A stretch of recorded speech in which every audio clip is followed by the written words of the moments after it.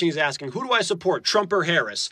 In this election cycle, there's only one candidate that I actually truly do support. See, being me, I'm not 35 years old yet. I cannot run for the presidency and actually secure it because, you know, sadly, the Constitution does not allow for that. I'm sorry, the Bill of Rights.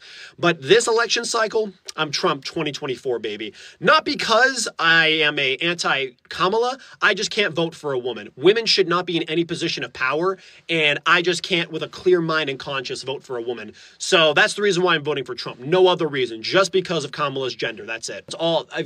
Yeah, but see, you're saying Trump in a way that makes me seem like I actually care about his opinions. No, I just will not allow a woman to have power over me.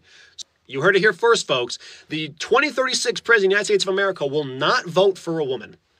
I just can't do it. I just can't do it. I wouldn't trust a woman to be a cop, let alone the President of the United States of America. Now, you can you can defend yourself. You can defend yourself. But, you know, I simply just have my opinions.